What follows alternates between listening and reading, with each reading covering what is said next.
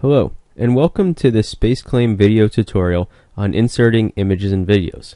We'll see how we can insert planar and wrapped images and videos to both shape a new model and also to enhance your existing models. Whether inserting an image to shape a new model or to enhance your existing model, it's as easy as going to the Insert group in the Design tab and click File. From the drop-down menu, select Image Files. Here we can see the different type: bitmap, GIF, JPEG, PNG, or TIFF, and for video files, AVI and WMV.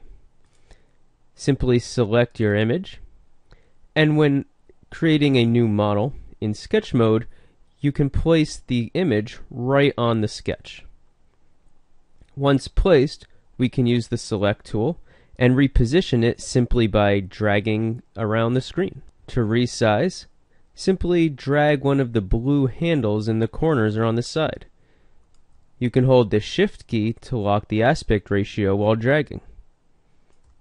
To rotate the image, simply drag the green handle, or query select over one of the blue handles to convert it into a green handle to rotate. To change the rotation center, simply drag the red handle to another place on the screen.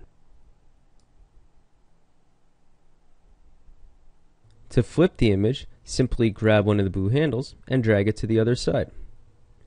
If we want to go ahead and use this image to create a concept, we could switch to a plan view and use our sketch tools to sketch around the outline of the image.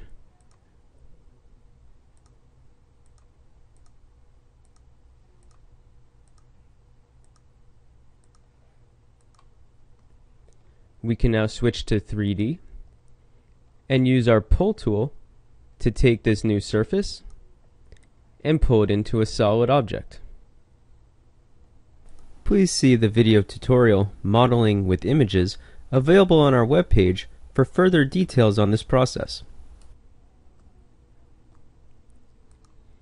If we select the image, we can see the Properties panel on the left.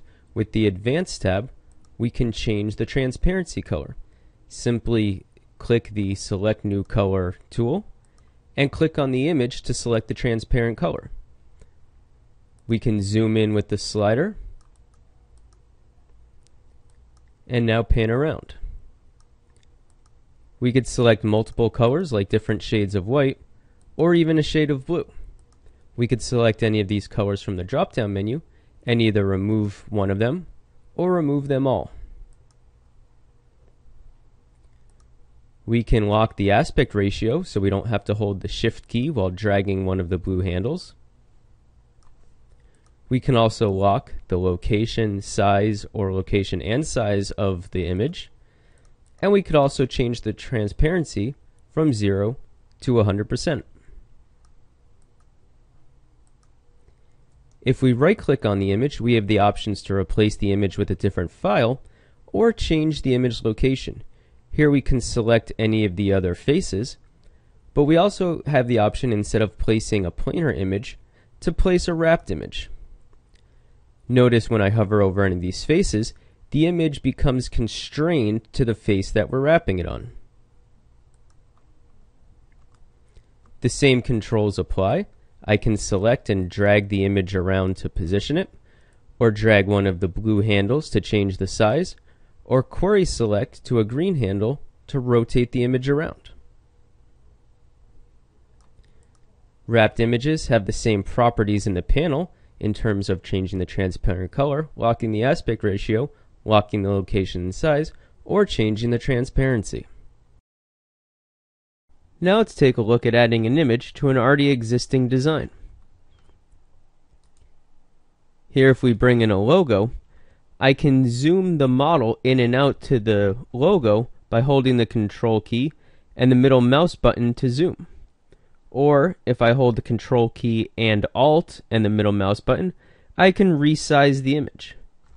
Here I'm placing it in a planar orientation, or I can select the wrapped orientation and wrap it directly to a face on the model. Here I'll hold the Control and the Alt key to scale the image to that face. Here we could see how the image will adjust if we pull on the face that the image is wrapped to, or the edges.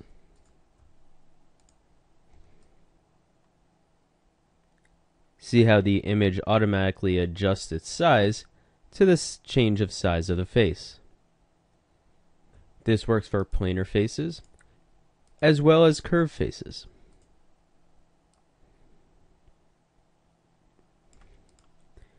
We can still select the image, drag it around, change its size, even rotate it. Bringing in a video file is just as easy as an image. Select video files from the drop-down menu, and now we can zoom in our view or scale our video. And again, we can place it on a plane or wrap it to a face. We can move, scale, and rotate a video just like an image.